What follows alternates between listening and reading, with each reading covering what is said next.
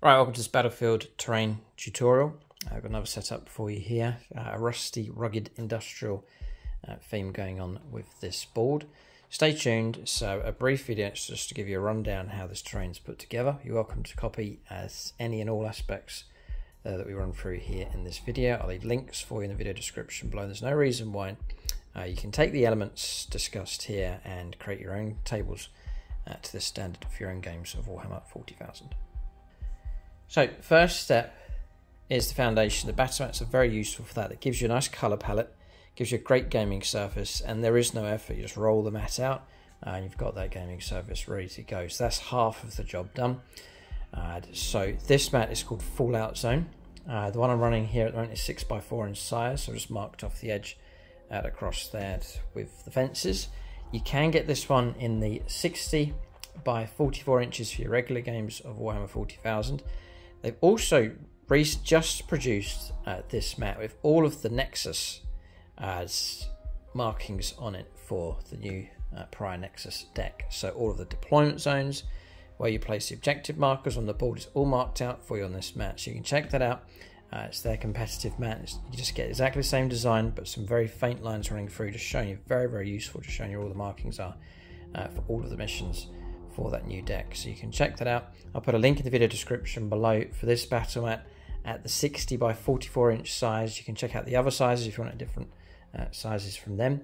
There's also a discount code that you can use from GameMat.eu for 11% off across the store. That's for their terrain and also the battle mats as well, so you can get a hold of these at a discount. And do bear in mind they also do double-sided mats, so you can get one design on one side, flip the mat over, and then get a second design on the other for extra value. The mats come with a carry case. They're great for taking around friends' houses or to your local gaming club, great for storage.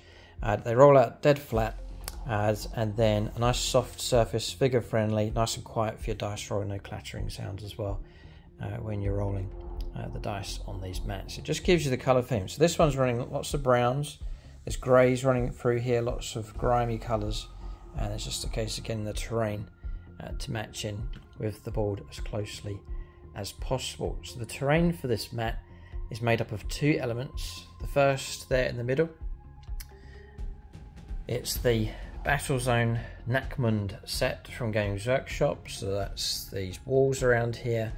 These actually come in two parts, just stacked them up for extra height and added the tower there as well. Walls over there, that satellite thing as well. It's all part of that one box set from Games Workshop. Superb set, really is good. But obviously not enough to fill a table. So what I've done is I've bulked out the rest of the board with one set of the industrial terrain set from Games Workshop. You see the design of this one. It's quite similar to this. They actually match up quite well. So the industrial terrain set is this. I've since added a platform on top just to create a flatter area, but you get this larger building, get one of those. You then get four of these. So I've put two here and two across the other side. You get some pipes, which I've stacked up, but they come in threes, like 3 lengths of pipe stacked up, but you can then stack them up to make bigger piles. And then you get 4 of these large containers across. So you also get a dozen crates and boxes, which I haven't included on the board here, but that comes as part of that set also. So really one set from Games Workshop, one industrial pre-painted terrain set from GameMat.eu, and this table's filled out very nicely indeed.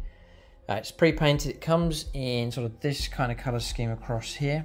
I've then gone on to enhance it, added in some extra metallics, some chipping effects, some rusting, and then some colours here. Avalon Sunset for this yellow colour, Corn Red, also just gone for some kind of AdMech kind of colours, just to mix up that design. So in the video description below, I will leave you a link for the industrial terrain set, and also the upgrade video showing you how you can quickly upgrade and change the colours around on the industrial terrain set. Those sets are useful enough. They come pre-painted, ready assembled. Just unpack them and play. So you get a hold of the mat, get a hold of the terrain, and then just go ahead and play with that straight away. If you want to enhance it like I've done here, then do check out the painting tutorial for that. That pretty much fills out the board. The rest is accessories and finishing touches. So massive fan of these walkways which I've made. These are scratch built. Across here, people have been asking for years on the channel how they're made. There is a tutorial for these on the channel showing you what materials and how to construct and put them together. You'll see these in most of my tables because they're just so useful for spanning across gaps, so that units can just move across here. So you just create a second level to your tables, which I think is great to have. So walkways across here. I've actually fixed this one in place on this piece just to give a nice flat area on top. Spanning across terrain over here, and again over here as well. So you see those spread around the board. The same process used to make these propaganda posters like this one, and also the same process used to make these perimeter fences as well. I've done a tutorial for that, so link below showing you how that can be done in that YouTube video. So they're tricky enough to make. Once you have them, you can just use them across the different tables that you have. So that's walkways, fences, and the billboards here, the propaganda posters. The other accessories is these guard casualties across here. You can see them spread around. I think they're a brilliant finishing touch. Just really gives that battlefield feel. You can see the details of them here. Just love these things. You get, this set, you get about 25 casualties in a set. They're available from Longbow BB Gaming. I'll leave a link for them in the video description below. Very, very quick to paint up. Just sprayed them grey, added a few colours, some washes, and a bit of blood for the blood god, and those were finished. And again, you can use them. They fit perfectly on this terrain here, but you can use them across a variety of terrain sets. So once you have those kind of things, just use them in loads of games going forward. So a little bit of effort, well worth doing. There's other accessories scattered around, boxes of barrels, tank traps. These are all from Games Workshop. Unitron containers as well from Games Workshop. Also, just trying to turn this into a 40k themed terrain. So those kind of things like casualties, scatter, things like this here, this AdMax stuff, pipes here from Games Workshop, which they slot just great into the GameMat.eu terrain. Just all really helped to create that 40k grimdark kind of theme. And the final finishing touch is the stones here, which you'll see them just little piles.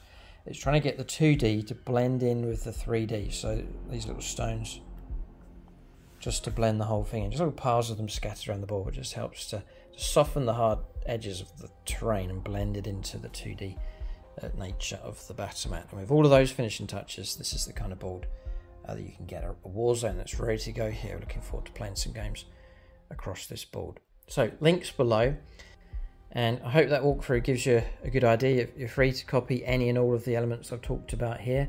I would encourage you to make the effort with terrain. It's worth doing. Once you have terrain sorted out, you can use it from one game to the next. So it's worth the investment and worth a bit of time just to give you a great backdrop, great atmospheric board for your games of Warhammer 40,000. Keep a look out for more videos in this series, and as per usual, we'll fade out with some music here just to capture the flavour of this industrial board.